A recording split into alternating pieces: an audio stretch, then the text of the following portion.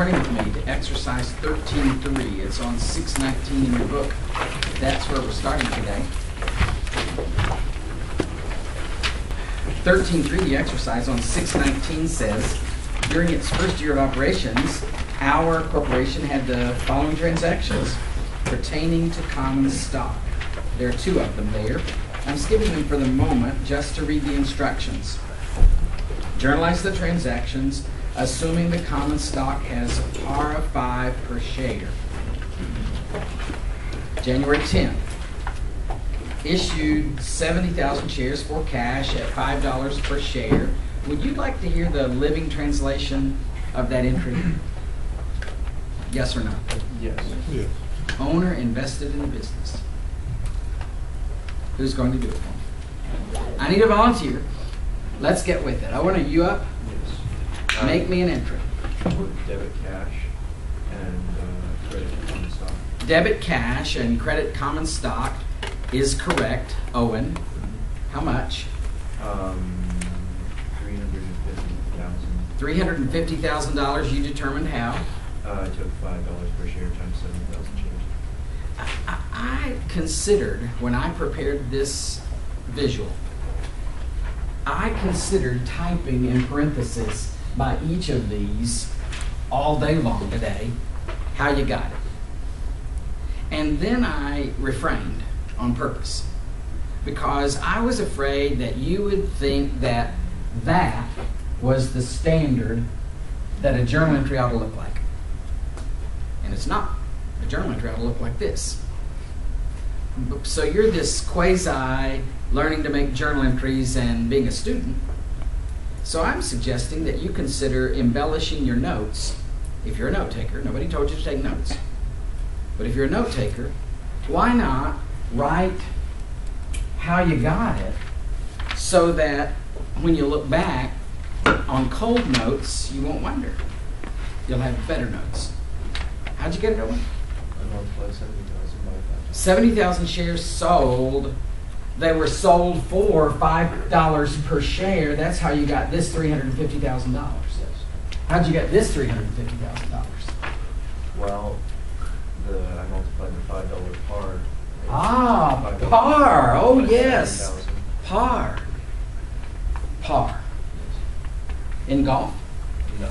and in accounting have in common that they're somewhat arbitrary. Now in golf, it's the length of the hole, the hazards, sand traps, trees, dogleg to the left.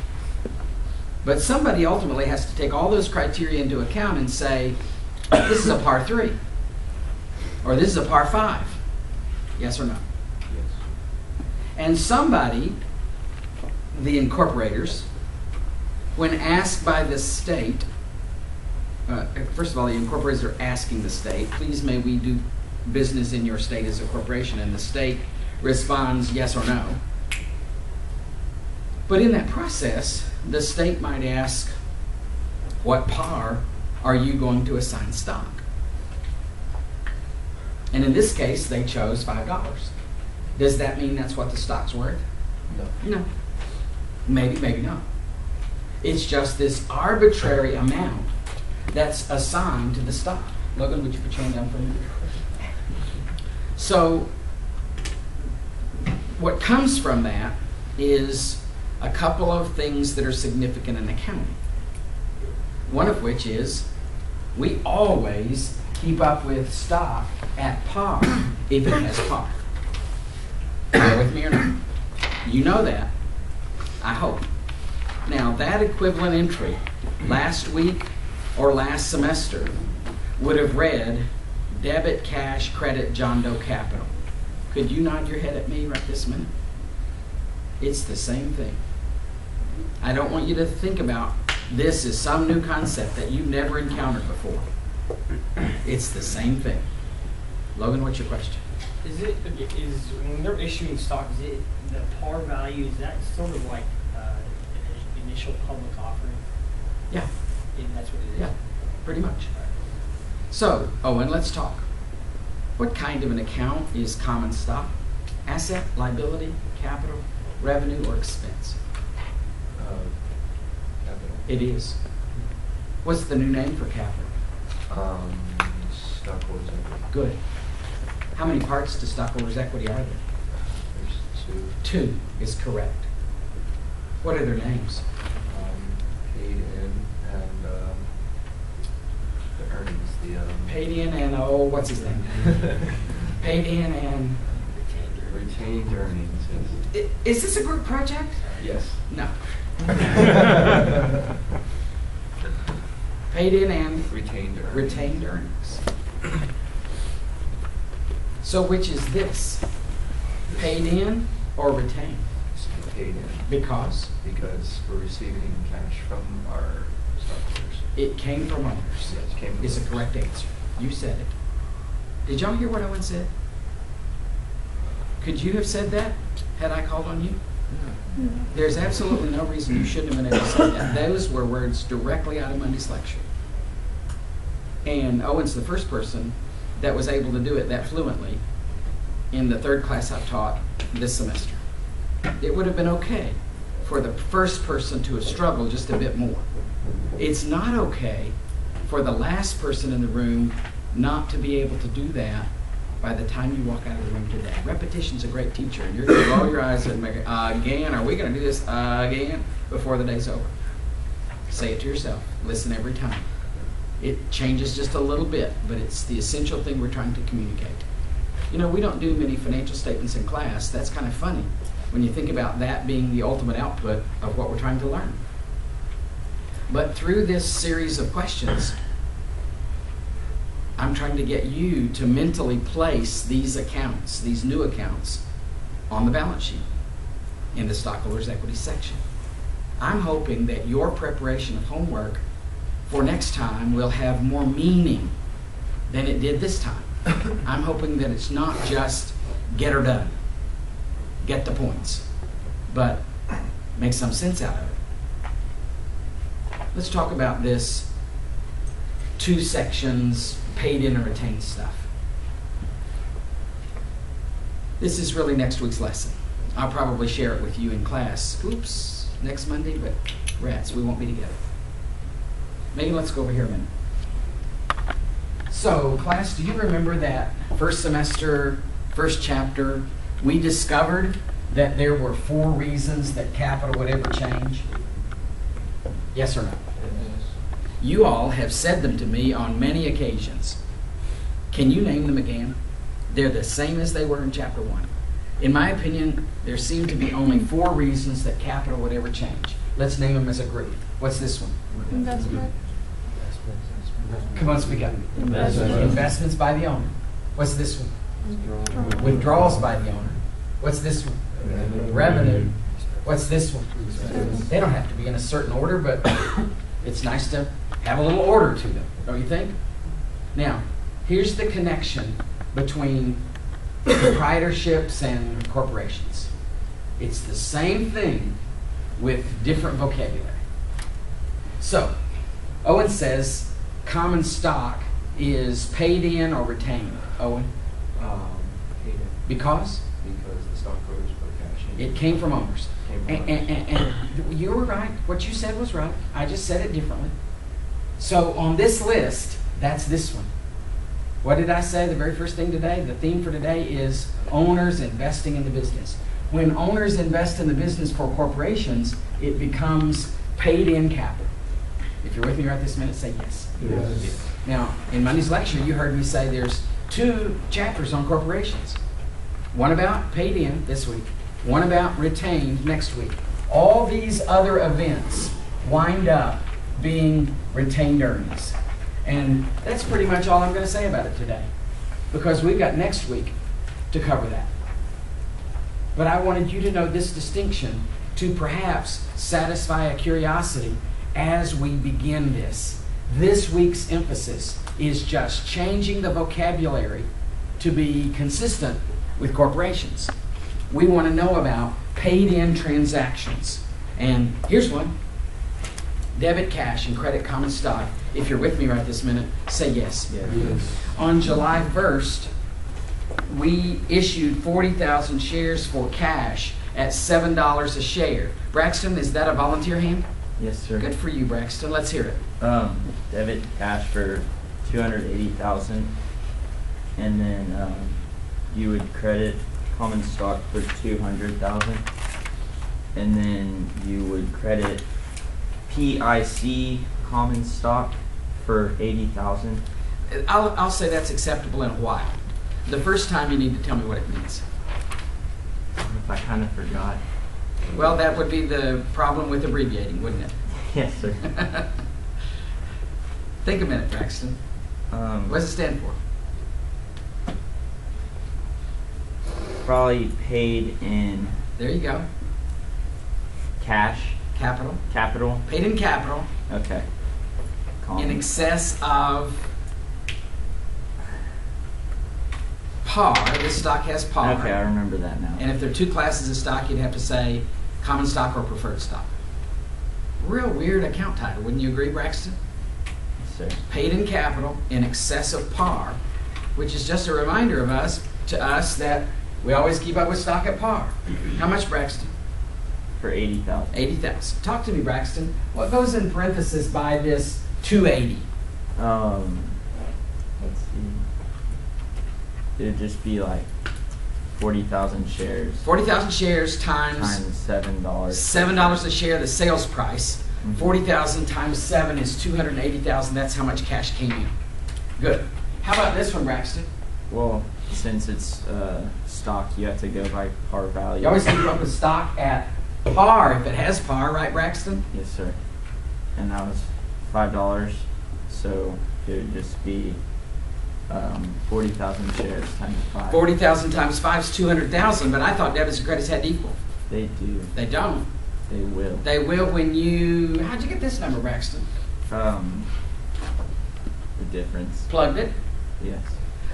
Last week we plugged something for a partnership's investment, a partner's investment in a partnership.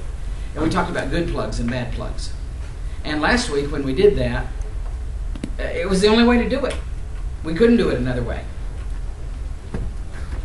I think you can get this number another way. I don't think you should plug something if you can get it another way. So Braxton, what was the sales price per share? $7. What was par per share? $5. So 7 minus 5 is a $2 excess. A $2 excess for how many shares? 40,000. 40,000 times 2 is this $80,000.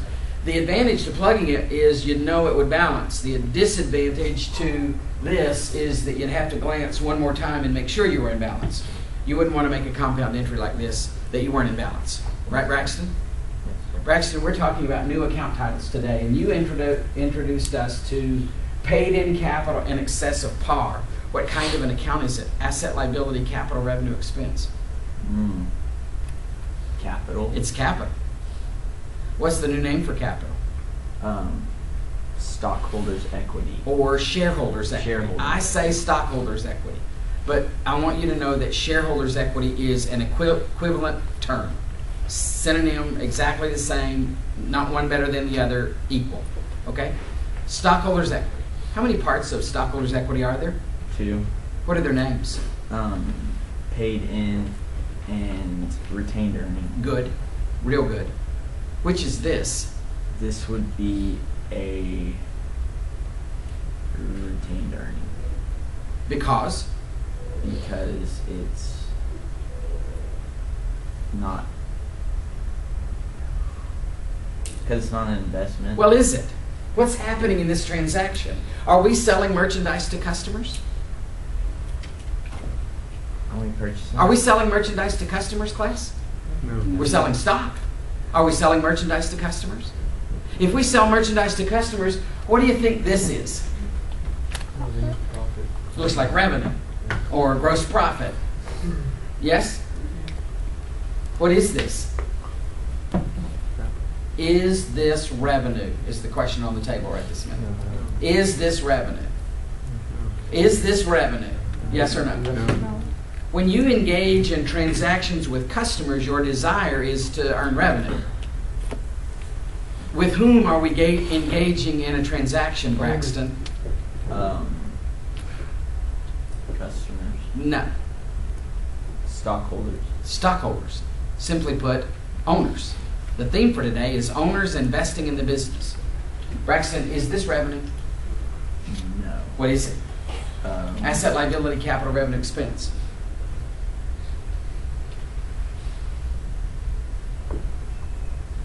You answered that question correctly already. I already did. Mm-hmm. What is it? I forgot. Here I'm trying to teach lifetime skills, and you can't remember it for 30 seconds? Yeah. Woo, Braxton. Can I get a lifeline? No, not yet. I'm going to make you squirm just a little bit longer. Braxton, what is paid in capital in excess of par? Asset, liability, capital, revenue, or expense?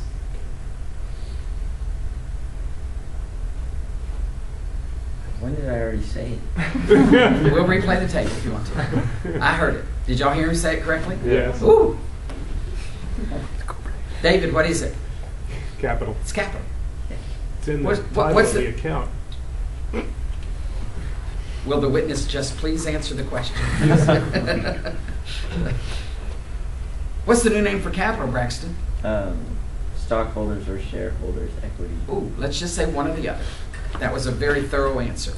Just say one or the other. It's okay, I got it. How many parts are there? 2. What are their names? Paid in and retained. Which is this?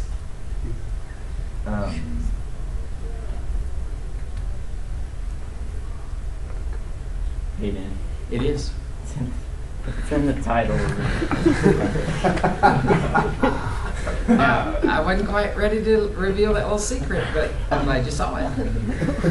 So, Braxton, listen to me. Braxton, listen to me. There are 2 questions that I ask about now. One of them is, because, and the other is, how did you know?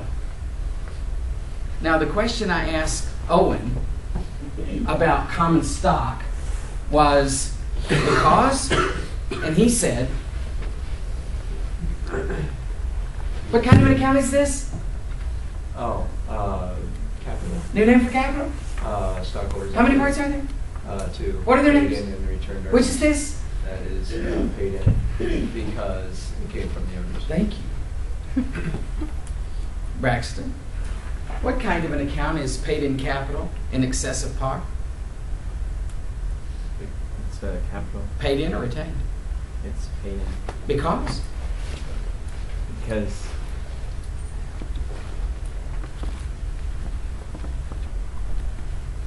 it's in the name. Because, Owen? Because it came from the The owners. theme for today is owners investing in the business, and all we're going to talk about this week is paid-in transactions. When owners invest in the business, capital goes up. We call that stockholders' equity. There are 2 parts, paid in and retained. We've got to know which we're talking about. We're talking about Paid in. paid in.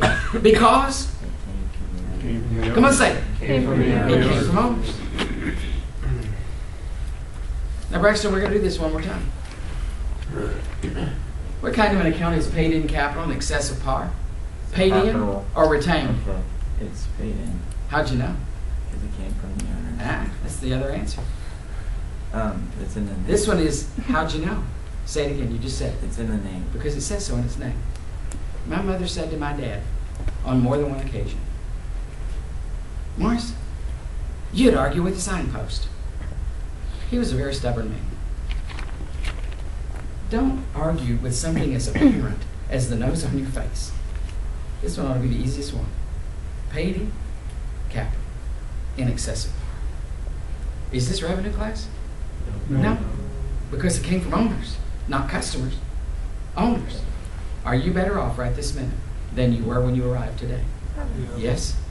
Now, I said all these things in Monday's lecture, but you just breezed right on through that homework problem, not making an association with the homework and the lecture. And we need to think about it just a little bit more than that. The B part of this says, journalize the transactions assuming that common stock is no par with a stated value of $1. January 10th.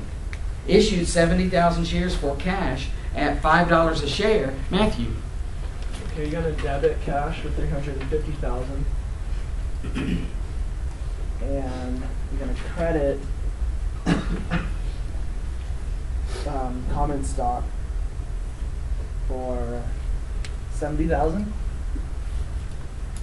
and you're gonna credit paid in capital in excess of stated value for $280,000. You should have had that entry before you saw it on the screen just now. You'll learn more in accounting if you get just a step ahead. When you're passive and you just wait for somebody else to do it, you don't learn as much. You know where I'm going in the exercise. Stay with me, listen to the dialogue, participate, answer all the questions, but stay a little bit ahead so that you're always checking your work and not just copying correct answers off the screen. Matthew, how did you get $350,000? That was the price we sold the 70,000. Say numbers. What goes in parentheses? 70,000 times $5 per share. 70,000 shares sold at $5 a share comes out to be $350,000. How did you get $70,000 beside common stock? Stated value of $1 times 70,000. We always keep up with stock at par if it has par. And if it doesn't have par, it might have stated value. If it does, we keep up with it at stated value. 70,000 times 1. Right, Matthew? And how did you get $280,000, Matthew? It was the difference between the selling price and the stated value. Did you do that on a per unit basis, or did you just plug this entry? Per unit. So $7, the sales price, minus $1, the stated value, is $6. Am I right? No, we're doing the Sales price was $5. What's the sales price? I forgot. $5. Sales price was $5 minus the $1 stated value is in excess of $4. How many shares were sold? 70,000. 70,000 shares sold with an excess of $4 per share comes out to be $280,000, and the entry balances. Yes, Matthew? Yes, it does. Matthew, what kind of an account is common stock? Capital. What kind of an account is paid in capital in excess of stated value? Capital. What's the new name for capital? Shareholders' equity. How many parts are there? 2. What are their names? Paid in and retained. Which is paid in capital in excess of stated value, paid in or retained? Paid in. If you prepared a balance sheet today, would it go, and an income statement, would it go on the balance sheet or the income statement? Sorry. Ooh, I'm glad I asked that question. I didn't ask that question Balance yesterday sheet. in the previous 2 sections. Does this go on the balance sheet or the income statement, Matthew? Balance sheet. In which section of the balance sheet? Asset, liability, or capital? Capital. That was the question I've been asking. That's the question. What is this but capital? What's the new name for capital? Matthew? Shareholders' equity. How many parts are there? 2. So is a paid-in section and a retained section. In which section does this go? Paid in. When you do your stockholders' equity section, all these questions ought to come back to you. We're placing these on the balance sheet ultimately through this series of questions. How'd you know that it was paid in? So. It says so in its name. On July 1st, we sold 40,000 shares for cash at 7. I need a brand new volunteer. Brooke, make me an entry. You debit cash for $280,000, credit common stock for $40,000, and credit paid in capital in excess of stated value for $240,000. How'd you get 280? I did the 40,000 shares times $7. 40,000 shares sold at $7 a share comes out to be $280,000. I guess that's where I got the 7. I was trying to fiddle around with that one. Brooke, how'd you get the 40? Stated value is $1 per share and 40,000 shares. Brooke, how'd you get the 240? I did the difference between the $7 and $1, which is $6 per share, times 40,000 shares. Way to go, Brooke. Who's with Brooke and me right this minute? Put your hand up.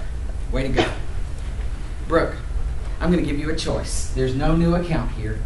You and I are going to have a dialogue about one of these accounts. Which would you like it to be? Paid in capital. Paid in capital in excess of stated value is an asset, liability, capital, revenue, or expense. Capital. New name for capital? Shareholders' equity. How many parts are there? 2. What are their names? Paid in and retained. Which is this? Paid in. Because It's the owners. it came from owners. Is correct. If you've got a question right this minute, you ought to ask me. Logan? What's the difference between par and stated value? Like, why would they? What's the benefit of doing the two completely? One has 11 letters and one has 3. and other than that, they're pretty much the same. One of them causes you to name an account par, and one of them causes you to name an account stated value in that account type. That's the only reason. I'm, always, never, only, those kinds of things are pretty hard to do. But in simple terms, that's pretty much it. All right. Is that patronizing you, or? Yeah, it's. Huh? I just. No, somebody had to ask it. There's I several just- people in this room that are curious about that. Yeah, it just seems a little ridiculous. You want to hear the longer version again? Okay. We had par. This is a pendulum. And it was abused. Is that too hard for you to imagine? Some shyster trying to take advantage of some little whittle lady? Yeah, you know that kind of guy? Did that mean anything to you? Is that too old? David and I got it. Huh? Too old? Yeah, too old. Never mind. So, because of the abuse, we did away with par completely. No par. And then the movers and shakers and decision makers sat around in some smoke-filled room smoking their cigars saying, I kind of miss par, don't you? Yeah, I miss par too. Hey, let's come up with something to torture principles of accounting students and have something similar to par. Let's name it stated value. I don't know. Google it. See what they have to say. What does the book say about the difference between par and stated value? You ought to be curious about it. Try to find out. I read it and it really didn't clarify that. Well, I tried. That's the reason I tried to be somewhat ridiculous about it, to try to get it. Okay, let's do 3-5. 13-5 it is. 13-5, the exercise says, our company has the following transactions during the current period. Issued 5,000 shares of $5 par common to attorneys in payment for a bill for $30,000 for services provided in helping the company to incorporate. I'm looking for a brand new volunteer. Courtney, make me an entry. You're gonna debit organization experience for 30,000, and then you're gonna credit common stock for 25,000. I thought debits and credits had equal. They do. They don't. They will. When? And then you debit paid in capital in excess of par. Debited or credited? You credit it. I got a tie score. Credit. Credited. For how much? $5,000. How'd you get to 5,000? I plugged it. Plugged it. Is this a good plug or a bad plug? That's a bad plug. Oh, no. Oh, well, it's a good plug. I think it's the only way you could do it. Right. Organization expense. What kind of an account's that? Asset, liability, capital, revenue, expense. Expense. How'd you know? Because it's in title. Says so in its name. This isn't the first time we've got one of those said so in its name things, right? Yeah. Goes on the balance sheet or income statement? Income statement. In which section? Expense. Good. Real good. What kind of an account is paid in capital in excess of par? Capital. New name for capital? Stockholders equity. How many parts are there? 2. What are their names? Return and payment. Is it okay to say them in that order? Yes. Yeah, it's the same answer. Is there an order I prefer you to say them in? Yeah. Why? Why do I prefer you to say them paid in and retained instead of retained and paid in? The sum's the same. That's the way it comes in on the balance sheet. Thank you. That's precisely what I wanted to. Paid in comes before retained on the balance sheet, so let's just be accustomed to that and know that. Courtney, which is paid in capital in excess of par? Paid in or retained? Paid in. Because? It's owned by the owner. Y'all want to hear an imaginary story that might have been this one? Ever heard of Bill Gates? Can you imagine Bill Gates kind of fresh out of college, living in some little small 2-bedroom house with a single-car garage in which he's building computers? Now he remembers his college roommate who went to law school. And Bill Gates is thinking about incorporating. He realizes he needs some legal help to incorporate his business, So instead of looking in the yellow pages for some unknown attorney with whom he's not familiar, he remembers, oh, how about getting my college roommate to do it? So he calls the guy on the phone and says, I don't have any money to pay you right now, but if you'll help me with all these papers to get me incorporated, I'll give you some stock in it. I really think this is going to be a good thing. I've even been thinking about what I'm going to name it. Microsoft. Y'all with me or not? And his former roommate, now law school grad, a practicing attorney, says, okay, I guess. Fills out all the paperwork, gets some shares of stock. Bill Gates makes this entry. Is this real life or what? Could that have happened? I don't know whether it happened or not. Could it have happened? Say yes or no. Yes.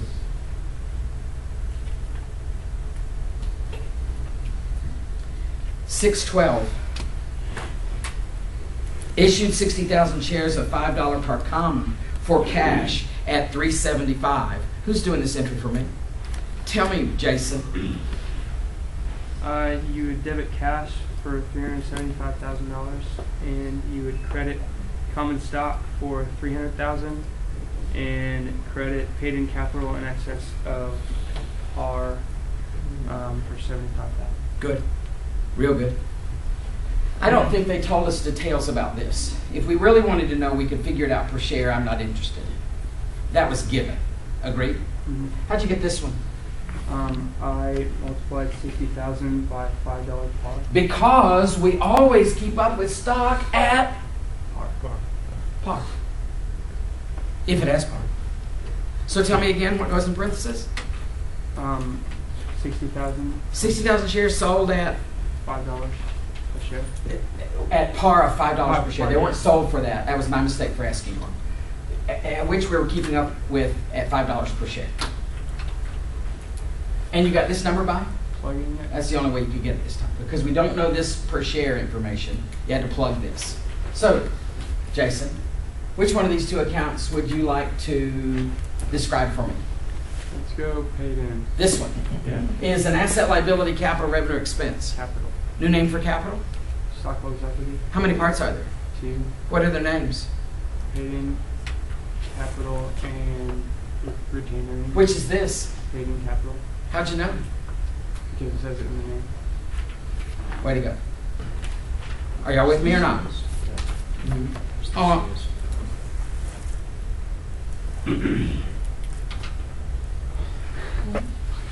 on July the 11th, we issued 1,000 shares at $100 par, preferred for cash at $110 a share.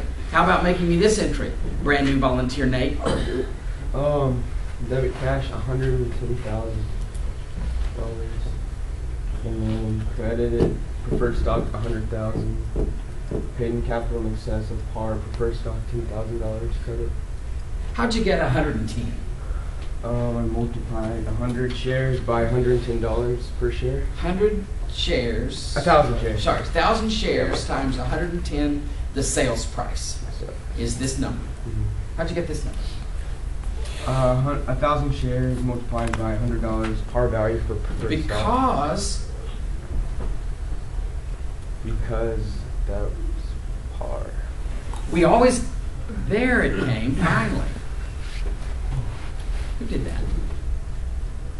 Nobody heard that? Oh. I was going to tell you 2 stories, and I was waiting to see if somebody would do it. I usually don't tell the story until next time. On one occasion, I had a student in a class who every time I did y'all get that? Who did it? That was me that time. Courtney, you're looking so innocent. I wouldn't have picked you out of the crowd that time. Your timing was impeccable.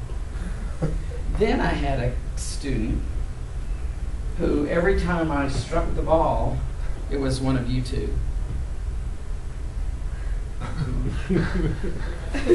Ducked.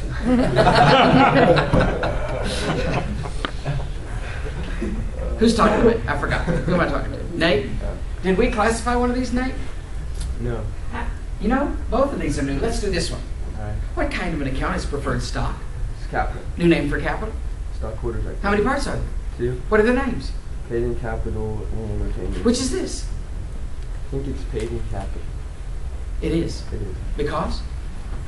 Because it's from paid by the owner. That's correct. So you're preparing financial statements. Does this go on the balance sheet or the income statement? The balance sheet. In which section? Capital.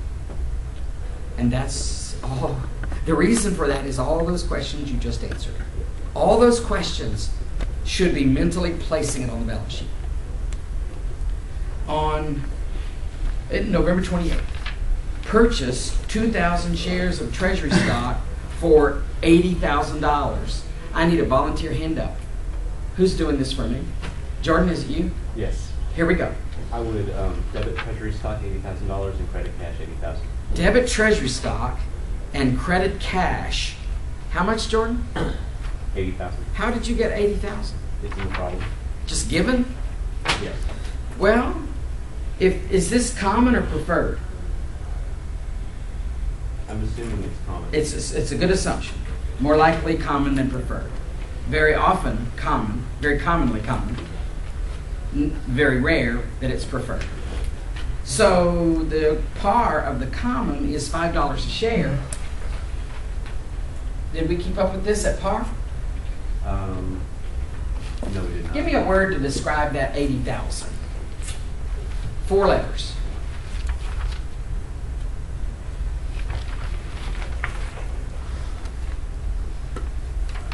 I'm not sure. I see some lifelines in there. Shall we ask Logan? Sure. Cost. We always keep up with treasury stock at cost. So what kind of an account is treasury stock? We ought to be curious about that. I think you are much more fluent about common stock, preferred stock, and the paid-in accounts than you were when you walked in the room today. But here's a new, unusual account. Jordan? It's What? a contra stockholders equity account. Ooh. Contra. So capital has a normal debit balance or credit balance, Jordan? Capital has a credit balance. And treasury stock appears to have a debit balance. And contra would be the explanation for that. So we could say contra capital. Yes. But you more accurately described it as contra stockholders equity. That's a better answer. Well, let's go one more step. Contra paid in or contra retained? Paid in because it doesn't affect the value of the stock. Contra paid in or contra retained, Logan? Contra paid in or contra retained, Owen? Contra. Get your answer on your tongue, okay? I'm going to ask you. Get ready. Contra paid in or contra retained? Contra paid in. Mr. James. Contra paid in or contra retained, Sam? Contra retained. Sam? David? Contra paid in. Matthew? Contra paid in. Brooke? Paid in. Contra paid in or contra retained, Sam? Contra paid in. Nate? Contra paid in. Courtney? Contra paid in. Let's vote. Contra paid in? Contra retained. There was almost no need to have a vote. Whew. Well, let's see if we can find this answer in the book. Turn with me. I'm going to have to find it here. Wrong switch. That on, that on. Let's just look back a page or two. You got a book with you today? If you don't, maybe your neighbor does. If you don't, I'm about to project mine. How about this illustration on 614? I see what I need to see there. That would work. I could also use the illustration on 612. Let's go to 612. If you don't have a book, can you see what I'm projecting? Yes or no? Yes or no? So tell me, how much treasury stock is there in this stockholders' equity section of the balance sheet? Say the number. Treasury stock? The treasury stock is not 140,000. 4,000. I haven't heard the right number yet. 80,000? It is 80,000. The treasury stock is that figure right there. Do you see it or not? Yes or no? Yes. I'm putting 612. What's that, 6? I did say 614, and then I said 612, and then I said I'm going to go with 612. Y'all with me or not? Yes. Okay, here's the question. If it is, the total paid in is this figure right there. No? Yep. There it is. Was treasury stock subtracted from total paid in, the $3,630,000? Was treasury stock subtracted from that literally? Yes or no? Speak up. No. It's not total. It's not contra paid in. Was this treasury stock of 80 subtracted from retained earnings, the $1,058,000? Yes or no? No. These two summed, total stockholders' equity, has treasury stock subtracted from that. Yes. It is not contra paid in. It is not contra retained. That's a trick question. Yeah, I confess. It's contra stockholders' equity. Now, it's the first of the contra accounts that's not contra to something specific. All the others, you can say contra the whole thing and contra a specific thing. Allowance for doubtful accounts is contra asset and contra receivables. Sales returns and allowances is contra revenue and contra sales. A category and something specific. Treasury stock is contra to the whole thing. Treasury stock is contra stockholders' equity. Jordan, are you with me right this minute? Yes, sir. Oh, and your hands up. The from treasury stock up top was 140,000. Is that how much they paid us for the treasury stock? I'm getting to that in a second. Okay, that's a really good question that deserves an answer. Let's see if we can go one step further here. Is there another entry? Are we going to sell some of this? This is 13-5 we're doing? Oh, rats. We just purchased some. Oh, and I think we're going to have to put your question on hold to next time. What a good transition between now and next time. What was the theme for today? Owner investing in the business. The theme for next time is treasury stock. Let's talk about the definition for treasury stock real quickly. Do you remember the characteristics of treasury stock? Could you recount them for me? It'll be a group project. Collectively among you, can we talk about the nature of this account? Jordan says it's contra stockholders' equity. How did it become treasury stock? What are its characteristics? Come on, help me out. Whose stock is it? The company's. It's got our name on it. Where was it when I went out to buy it? It was in the hands of the stockholders. How did it get there? I sold it to them.